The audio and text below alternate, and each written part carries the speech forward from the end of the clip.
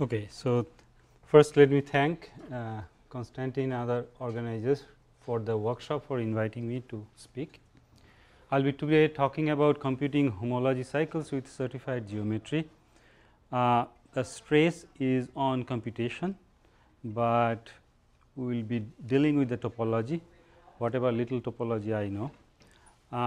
And mostly all the topology or homology which I talk about will be under Z2 simplified, because most of the applications right now I know uses G2.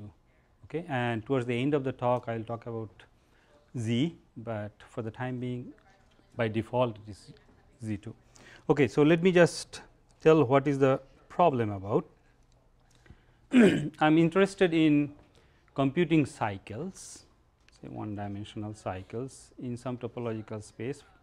For most applications it is some manifold or maybe simply shell complex given as a triangulations, but these cycles should be coming from the homology classes, like they should be some kind of representative of basis of the homology classes. So, for example, if it is purely one dimensional cycles, I am talking about H1. Why they are important? Because somehow this the picture shows that we are interested in computing some kind of features in some space, and this is a feature recognition problem which comes up in many applications in different varieties, different forms. Here is one, like suppose I have a molecular modeling, I would like to know or localize something, that here there is a hole through which something can pass through, or there is a cavity, and I am sure the mathematicians will immediately recognize they are some homological features. Okay.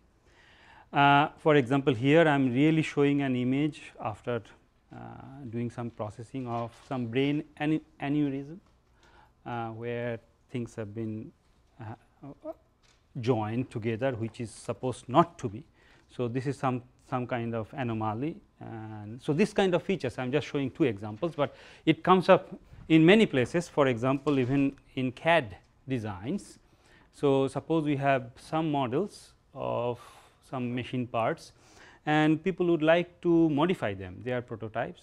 So, modifying means some features, suppose these are two small holes and they would like to fill them up. So, first thing is to recognize these locations where the small holes are, localize them automatically, and then again they are related to homological features, and once I do that, then I can fill them up, create new models. So, this is another applications, but so one can go on and on showing you the importance of localizing or identifying features which are related to homological cycles. Well, so it is not that I have been looking into it for the first time, there have been quite a bit of work. Oh, one more thing, this is very important in computer graphics. You see images, often these images on surfaces, they are parameterized from plane, but before we do that you have to flatten it up, but again we know that flattening it up means you have to cut it along some homology, the non-trivial cycles. And so, first step is to recognize them properly, and actually for a good parameterization one would like to have short cycles, it is not arbitrary cycles, okay? And that is the part of my talk actually, and that is why I call it as certified geometry. So, topological cycles, as I said, is age old in mathematics. People know how to compute the ranks of homology groups by Smith normal form. We know this well known algorithm, and there have been various variations of this, and well, I will not talk about all these different ones, but people have come up with different versions, simplified this basic algorithm for special cases like surfaces, volumes, all these things, and recently this even the persistence algorithm can compute the ranks of homology group for arbitrary simply shell complexes finite.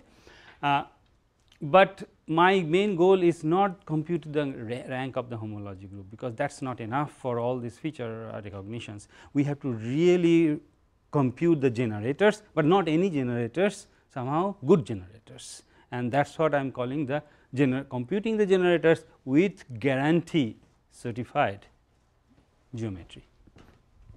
What do I mean? Here is an example. Suppose this is a double torus. here are these 4 cycles which are representative or this the basis, basically generating the basis of for this double torus, but I am not interested in computing such cycles. They, although they generate the H 1, what I am interested in really these ones. Okay. So, I would like, given a triangulation, I would like to compute these 4 cycles, because they are the smallest in some sense among this the cycles which generate the basis. Okay. So, this is a very this is an optimization problem in computation, and for surfaces we knew the algorithm for some time, but what I will show you that we can solve this problem for arbitrary simplicial complex. This is one result I will talk about. Okay, so here is some history. Again, for surface case, the first result was given by Ericsson and Whittlesey, and basically that is that one result I should mention, because that set up this entire research work. And then it is known that the general problem is NP hard. Of course, so anybody would guess that. General problem means that p dimensional cycles in HP generating optimal basis for any p is NP hard. Okay. But p is equal to 1, it was not proved that it is NP hard. What it was shown that for surfaces there is a polynomial time very efficient algorithm. Only thing which was not known whether it can be done for arbitrary simplicial complex, whether it is still polynomial time solvable. I will give you an algorithm, very simple algorithm, which it can do for arbitrary simplicial complex computing optimal H 1, the basis for H 1. Okay. And that is it, that is the only thing which was not solved, and we solved that. Beyond that, anyway 2 and above is NP hard. So, this is a result by my student Jian San and my colleague Yusu Wang, which we had the paper in last 2 years back in symposium on computational geometry. Okay, that is the one problem that I am calling it optimal homology basis problem. The other problem is optimal homologous cycle problem. This problem is a little bit different. Actually, it is not a little bit different. You will see that it is quite different, although they are of very similar flavor. What is the problem? Again, instead of all 4, suppose I have been given one cycle. Suppose this is my input, the triangulation of the surface, and a cycle which is say some representation of one of the basis, one of the class in the basis. What I would like to do is to localize this surface, so that this cycle actually instead of within this class I have to compute the shortest one within its own class. So, basically from the red one I have to go to this one. Now, these two are different problems. Let me just tell you at the beginning. For the first problem, the input is the triangulation, and I am asking give me the basis, the shortest basis, the optimal basis. And for this one, input is the triangulation and an arbitrary cycle in some class. Then the output should be give me the shortest one in its class, and these two are, although they are very similar flavor, they are different from the, even from the complexity point of view. Let me tell you why they are different. At least, okay. So, again for surface case there have been quite a few algorithm, and this problem is NP hard even for H 1. Although it looks like that basis problem should be harder, but no, this problem, the localization problem, is harder. Even for H 1 it is NP hard, but I will show you that for certain assumptions, if we do, then we can have a polynomial time algorithm even for this problem, for H 1 of course. Actually for this one, no, I take it back, I will show you a solution which works for HP for any p dimensions, but under certain assumption. I have to do that because otherwise it is NP hard. Okay, so this is the result we had in stock in 2010 with Anil Hirani and Krishnamurthy. Okay. So, what do we mean by smallest basis? So, by smallest or optimal basis, let me just define. I am going to associate a non-negative weight with every cycle C, okay, a non-negative weight with every cycle C. The weight of a set of cycles is just the sum, obviously. You can think about that, for example, if you are is one dimensional. So, I have to talk about only edges and triangles, I do not have to go beyond that. So, every edge has a weight. So, if every edge has a weight, that will induce a weight on the cycles, and sum of all these weights of a set of cycles is their sum. Okay. And it is important that you have to have positive weights, non negative weights. Negative weights we cannot handle. Okay. And the smallest basis for H p of t is a set of p cycles with minimal weight that generate H p. Okay. So, that is what the goal is. Okay. You can think about that this weight I can take as the length of the edges if it is embedded in an Euclidean space, there is a metric. So, weight is a very general metric in this respect. Okay. So, that is the problem we are going to. So, I am going to show you 3 results. One is a polynomial time algorithm for, as I said, H 1 k for any simplicial complex which is weighted, and the second result is probably very more interesting from the application point of view. What I am going to show you that suppose you have given a manifold sampled in high dimensional sitting in Euclidean space, high dimensional Euclidean space. For example, you can think about a surface sitting in 10 dimensions, okay, isometrically embedded in Euclidean space, and what I have been given a sample of that manifold, not the triangulation itself, only point data from the manifold. Then what I will show you an algorithm, I can approximate within certain bound of the original shortest basis of this manifold from this point data by building a complex on top of it. So could I ask about shorter spaces? So you have a weight of an individual cycle. So shorter spaces means you add up the weights of all of the things in the basis? Okay. So, yes, exactly, you add up, it is just the sum, it is a one norm, yes, it is just the sum. So, if the other algorithm, the one that finds the shortest homologous cycle, so you give it a triangulation and a cycle and it finds the smallest cycle homologous. What if you homologous. Homologous. What if you feed it, a cycle algebraically? Yes. Does not have to be connected or anything. Right. Is any side? If you feed it 10, then there is no one. It's fine. So you feed it a cycle from any class, okay. right? It could be the sum of many. Right. It will find within that class the shortest. Okay.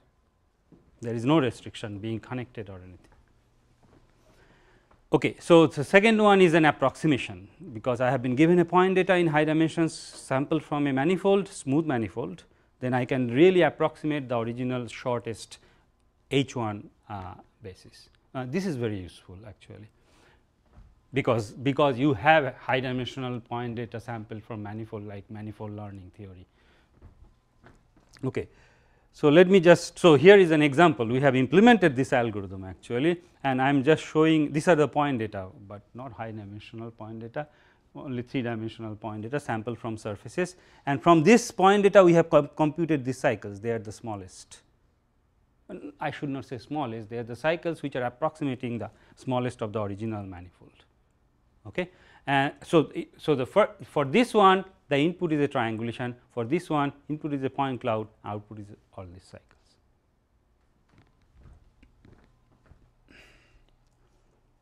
Okay. And the third one I just said, the homologous problem. So, these are the 3 results I will be talking about today. Okay. So, what we can do, first I show how we do this shortest basis of a simplicial complex in order n to the power 4 time, where n is the size of the complex, that is n is the number of vertices, edges and triangles. I have to only focus only up to 2 complex, because beyond that H 1 does not recognize. Okay. So, if n is this size, we can do n to the power 4th time, okay. And then I will show you that this can be improved. Now we know how to do it, like order n to the power 2.373, whatever this matrix multiplication complexity is.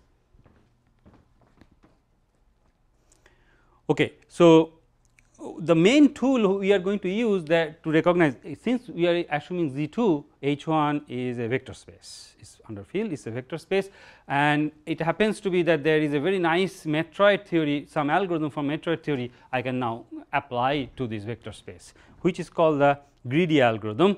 And this greedy algorithm, before I do tell you the greedy algorithm, let me just define what is a greedy set. Suppose I have been given a set of cycles L.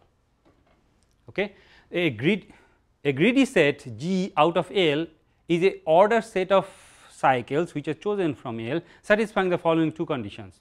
The first one, C1, is the smallest cycle in L, which is non-trivial in H1. Okay. So, you have been given a set of cycles C1 up to Ck, you choose the smallest one, which is non-trivial in H1, okay, non-trivial cycle. Then you do just iteratively the greedy way, choose the C I plus 1, which is the smallest from the remaining one, which is independent from the rest which you have already chosen. So, that is the greedy approach, that is the greedy algorithm. And it happens to be that since it is a vector space, like if I can choose such a sequence, that is the smallest basis for H1. Okay. So, we have to somehow make sure that first of all, so I have to make sure I have to choose a set L from K which contains at least a smallest basis. I have to make sure that. Once I make sure that, then I apply the algorithm in a greedy way to choose G, so that it becomes the smallest. That is the very essence of how to do it. Now, the question comes how to make it efficient, because if you do it naive way, the complexity goes up. So, all these things will come into picture. Okay. So, how do I choose a set of cycles first, which I am guaranteed to have a smallest basis? There could be more than one smallest basis, because of the weight could be, it may not be unique, but I need to choose a set of cycles which are guaranteed to have one smallest basis. Here is a simple way to do that. We know in computer science how to compute a shortest path tree. So, you look into the one skeleton of the simplicial complex K and choose any vertex, say P, and compute from the point P a shortest path tree. It is very important to compute shortest path, and shortest path with respect to the weights on the edges, with respect to which I will be computing the smallest cycles. So, compute this shortest path T. For example, here is the point P, and I am computing this is the shortest path T, for example. Now, for any other edge E, if you put it, we all know that it will create a cycle. Any edge E, it will create a unique cycle within this tree, and I am calling this. So, this is the okay. So, that unique cycle I am calling the canonical cycle for the edge E, and I collect all the set of canonical cycles for this tree T, which are given by what I just explained. For every edge E, there is a unique path with unique two paths with a common root, and that is the cycle you create. So, you compute all these canonical cycles for a given tree T rooted at a vertex P. And one of the main thing you can show the following thing, that suppose you collect Cp be the set of all canonical cycles over all vertices P. Okay. So, this is quite a large set actually, and then you can prove that this set contains a smallest basis. Okay. So, definitely I have a now algorithm, I compute all this shortest path tree from every vertex. Actually, you can do all pair shortest path, there is a very efficient algorithm, n cube algorithm known, you can do that and compute all these cycles, and then all from these cycles now you apply the greedy algorithm. So, but what I will do, I will cut down this complexity a little more, because this is a quite a large number. What you can show even a little something a smaller set also can satisfy the property. Suppose for a set Cp which is base rooted at point P, you can compute a greedy set Gp out of Cp. So, instead of collecting all cycles in Cp, what I do individually, I collect the greedy set from Cp and then take the union and then apply the greedy set on the smaller set, and that is it. So, all this, so this algorithm works, and you can prove that everything is right. And this algorithm, why the n to the power 4th term is coming, let me just tell you. you can, the main culprit is the independence check. So, when you are doing this greedy algorithm, you collect the next one, you can sort the cycles, that is sorting algorithm, but how do you check whether this new one is independent with the other. So, independence check is the main time consuming part, and that we can do using the persistence algorithm for example, but there are many other ways to do it, but we can apply. So, that will be n cube, but you do it for every p. So, there is another n factor, roughly that is why it is n to the power 4. Okay. But if you can cut down on the complexity of this independence check, you will improve this algorithm, and that we just found out last year how to do it very efficiently, how to compute independence check given a set of cycles. If you bring in another, whether it is independent or not, you can do it very efficiently, not only for one cycles, for any general dimensional cycles. And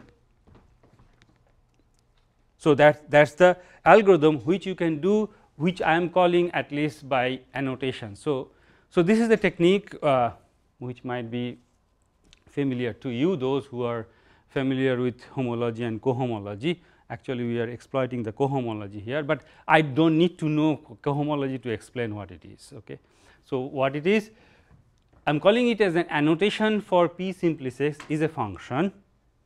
You take a p simplex, so is from the pth chains to a vector of g elements. Okay. So, because g is the rank of Hp. So, if g is the dimension of Hp, for each simplex I will generate a g length vector. Okay. So, since it is g2, it will be like 0 1, the elements will be zeros and ones, okay, such that this will be true, that any 2p cycles which are homologous, if and only if you sum the vectors over all the simplices of the 2 cycles, they have to be same. Okay. So, it's if and only if.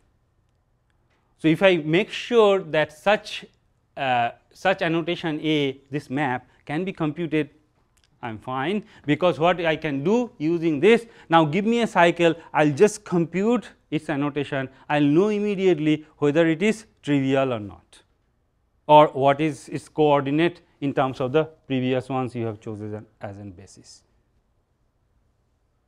Okay.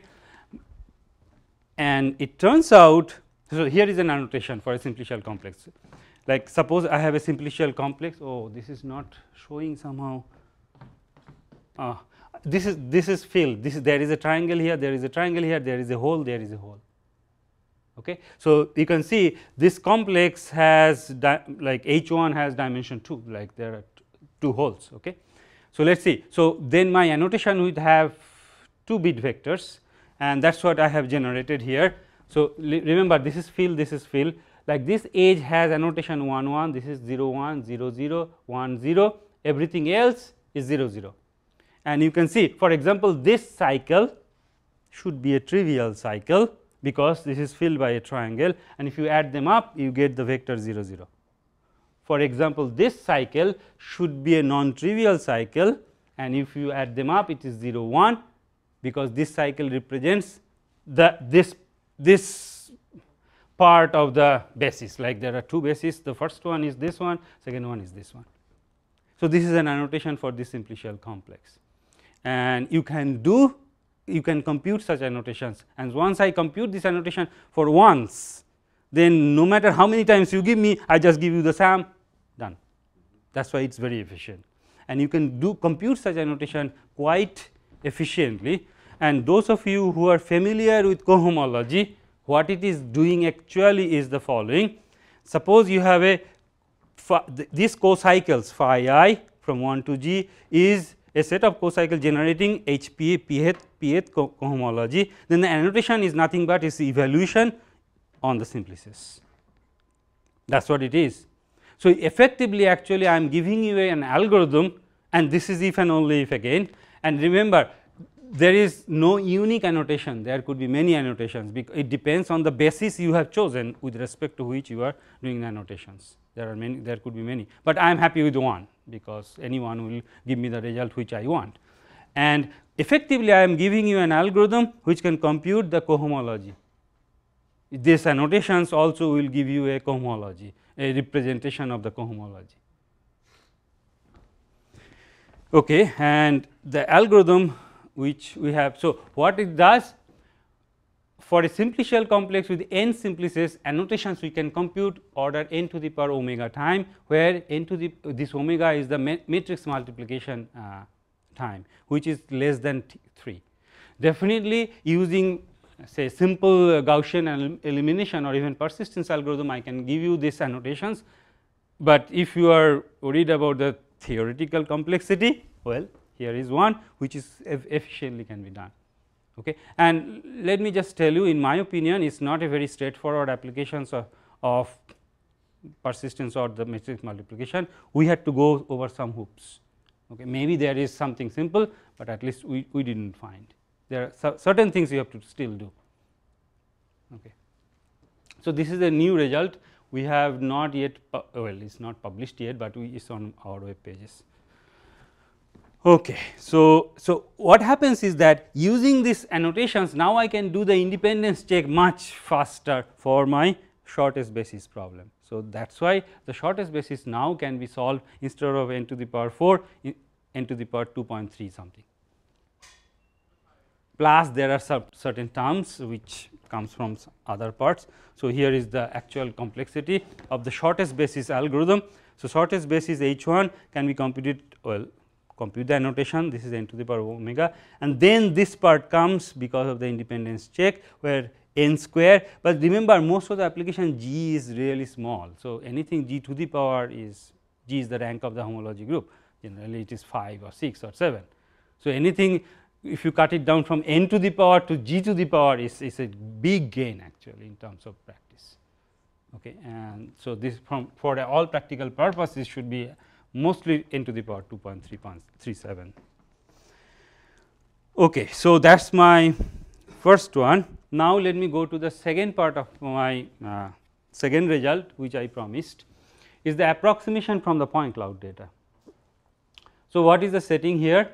I have a set of points P in R D which is sampled from a smooth closed manifold M sitting in R D embedded. So, that is my assumption. Okay. This has been sampled from a smooth closed manifold. Okay. If you have been given, what we want to do? We want to approximate the smallest basis of H1 M from P. That is my goal. Okay. So, definitely I have been given only a point set P, I cannot do anything on a only discrete point set. So, I have to build a complex on top of it. So, we build a complex K from P, and what I do now, once I compute this complex properly under the assumption that P is sufficiently dense, I will tell you in a moment what does it mean. Then I apply the previous shortest basis algorithm on K, I know how to do that, and then prove that this whatever you have computed does really approximate the original basis, and that is the algorithm then. Okay. So, that is what it is. So, what is the complex I am going to do?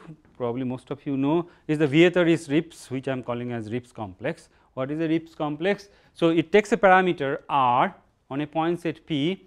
You join any two vertices or any 2 points which are at a distance less than equal to R. I am talking about the Euclidean distance here.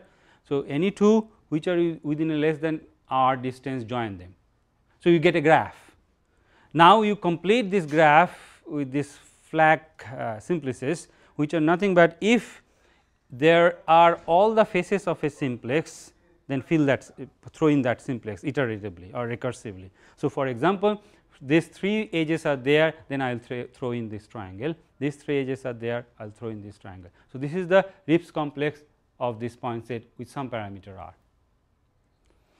So, given the point set, you build this Rips complex with some parameter R, that is the catch, you have to somehow figure out which parameter it is, but once you have chosen the parameter R rightly or correctly, then if you compute the shortest basis in this simplicial complex, that is it, it will approximate the original basis and exact form. So, here is this like we have implemented this.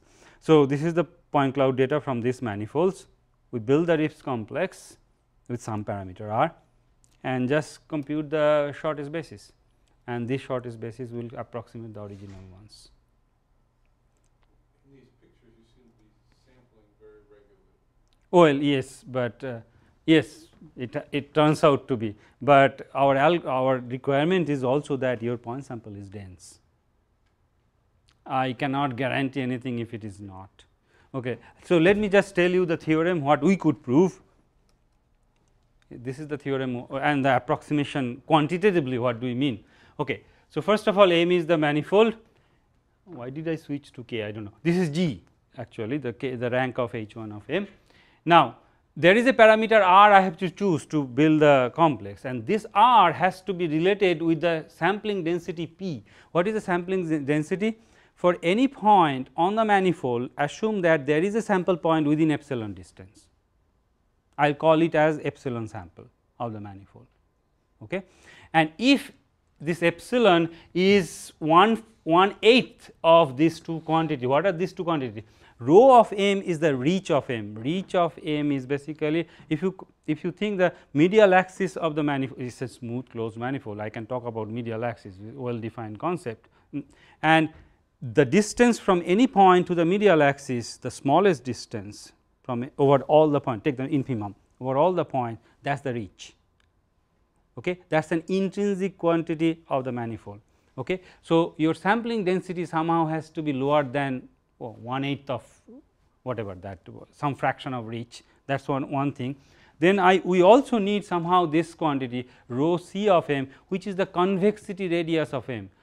Convexity radius is basically for any point, if you take a geodesic ball and the convexity radius is the infimum of all the radii, the geodesic radii for which it remains to be a disk roughly. So, this is again, this is a well defined complex concept in differential geometry. In so, there is this injectivity radius, there is this convexity radius. So, I am just claiming that if your sampling P is dense enough satisfying this condition that this epsilon is 1/4 over this, and then if your R is chosen within this range, then everything is fine. But what is everything is fine means the following thing. What is the, suppose L is your smallest length of the smallest basis on the original manifold M, then what we guarantee, whatever we compute the set of loops here, its length will be upper bounded by this and lower bounded by this.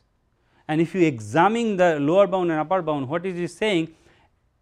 If your epsilon is approaching to 0, so epsilon is approaching to 0 means you are basically sampling the manifold denser and denser. As you do that, then length of G actually from lower and upper it coincides.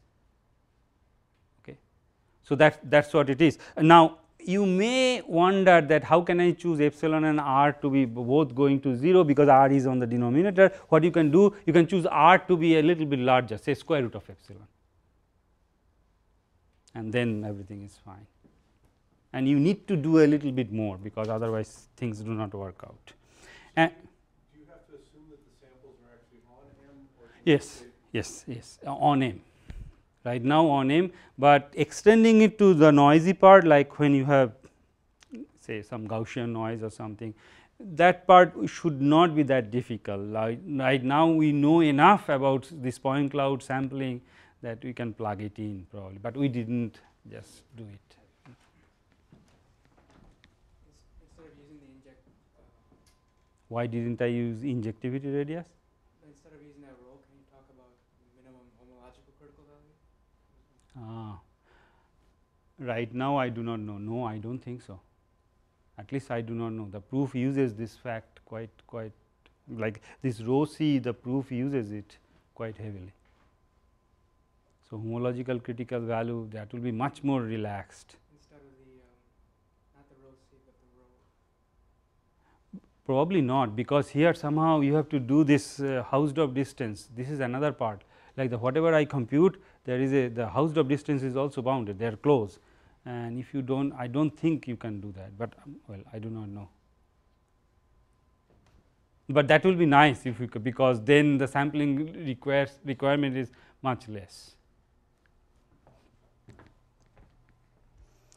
Okay, so maybe now I come to the last part of our talk, the last result. Now I am switching. Now the homologous cycle. Now the input is the triangulation and a cycle in any class. I am now trying to localize it. Okay, that problem. Oh, I know that even for H1 it is NP hard. There is no way if that proof was correct, I would not be able to find any polynomial time algorithm unless P is equal to NP. Okay. So, what we did, and this is a little bit surprising to me, I was talking to Konstantin in the morning, that here everybody believe, at least whomever I have talked to, even I believe that Z2 is always easier than Z. Here is something you will see Z is better for computation than Z2. It is a little to me it is a little surprise, but okay. So, the problem is this, given this. Okay.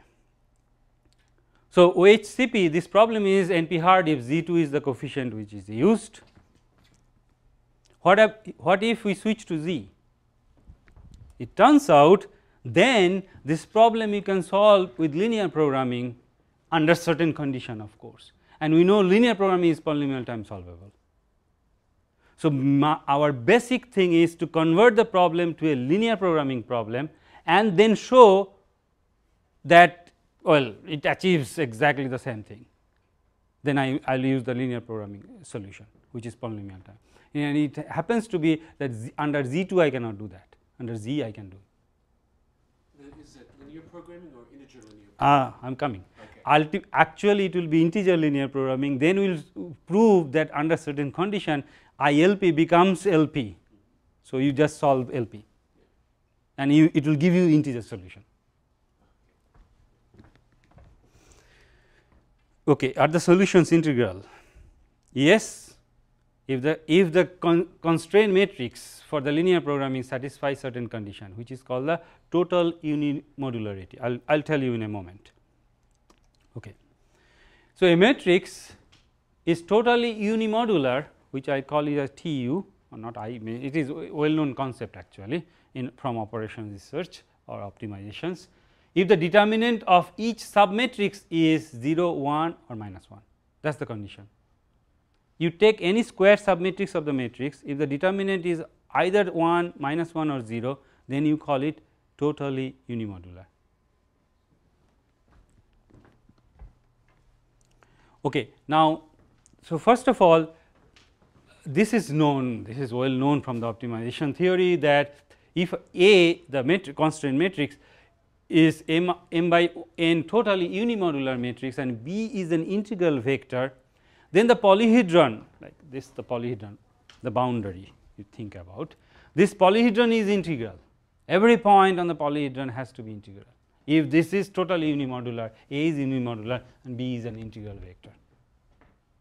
Okay. This is known, this is not something we discovered. Okay. So, now you can see that since it is integral, means where if I satisfy this condition, then even LP will find an integral solution. So, here is the optimization version. First, let us consider the following optimization, the integer linear program.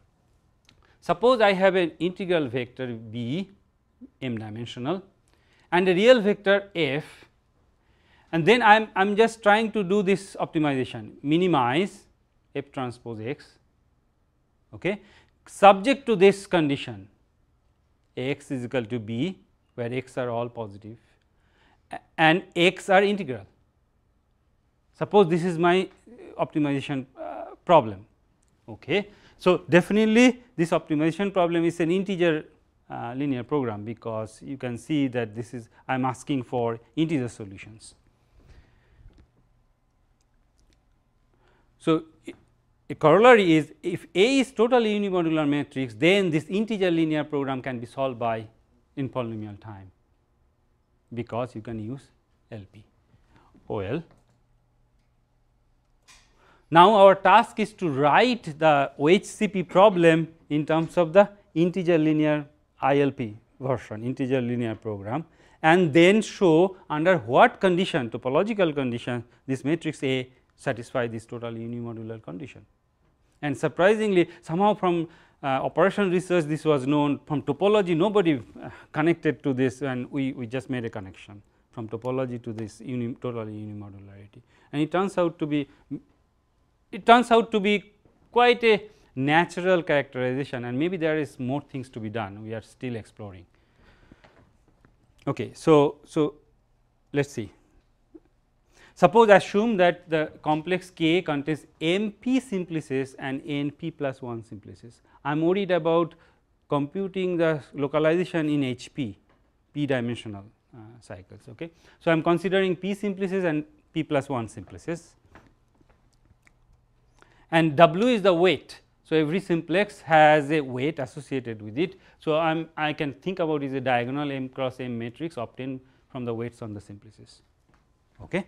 So, now my problem, if you recognize, so what are the input to me? Given an integer valued p chain C, that is my input cycle. Actually right now I am going to solve not only localization of a cycle, localization of any chain, but cycle is a restriction of that. So, if I solve this more general problem, I am done.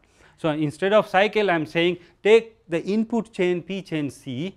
Now, the problem to solve is this: you minimize. So, remember x is the one which I am going to find out, x is the variable, the values of the p chain. Okay. So, that vector I have to find out. So, you basically this is the one norm of this, you sum all the weights, that is what this guy will do, you minimize it under the condition that x is homologous to C, but homologous to C means C plus do the boundary operation on a p plus 1 chain y, but this boundary operation is given by this matrix p plus 1 boundary matrix. So, apply this p plus 1 boundary matrix on some p plus 1 chain, this is given, x should be sum of these two. Okay, that is my constraint, and of course, another constraint is x has to be integral and y also has to be integral. I am going to find x and y given C through this integer program. Okay. Now, still the main problem is this is not actually integer linear program, it is an integer program, but not linear because of this guy here, there is a mod sitting there, and mod sitting there is not linear. So, you can do a trick now. The trick is to do the following: you split the variables x's into positives and negatives, x plus, because some of them will be positive, some of them will be negative. So, I am denoting as xi plus, xi minus, and take this value, take the positive value, just multiply them, and look at this, I have switched the signs because these are the negatives, and that is what it is, and then you require that both x plus and x minus are greater than or equal to 0, and of course, the integer constraints here. But as I told you, if I can show that the constraint matrix which are coming from this constraint here, if it is totally unimodular, I can drop the integer constraint. Now, it becomes a linear program. I can now apply my linear programming and solve it in polynomial time. That is what it is. So, now it is quite powerful, because what we are doing is not only one p dimensional, any dimensional chain, not only cycles, it is any dimensional chain. Give me a chain, I will give you an optimal chain in its own class. Okay, class means, well, the difference is a p plus 1 chain. Okay. Now, okay, so these are, now you can see that basically you can think about the actual constraint matrix will be this identity minus, you just switch it around on this side, the Ax, ultimately you have to write Ax is equal to C, okay, which will be nothing but this is the matrix, but it is known that if B, the original boundary matrix, is totally unimodular, so is this one. So, our main thing is to prove that the condition is the original boundary matrix is totally unimodular. Okay, so that is what it is, and this is the theorem. Okay. Now, where can you apply this? So, well, so basically you can compute in polynomial time, which I am just claiming. If your boundary matrix LP1 is totally unimodular, you can solve this problem in polynomial time. Okay.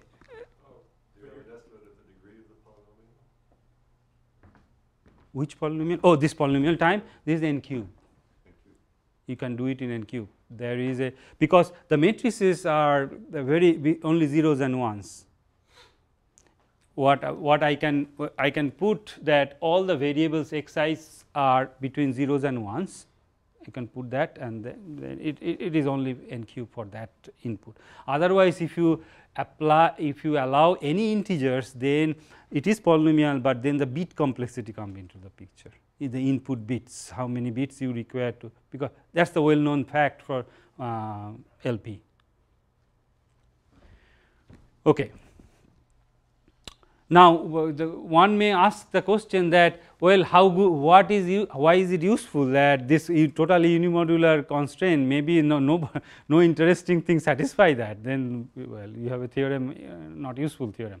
Here is one which satisfies this theorem, that for a finite simplicial complex which triangulates a p plus one dimensional compact orientable manifold, we know that this is TU, no matter how you have oriented it.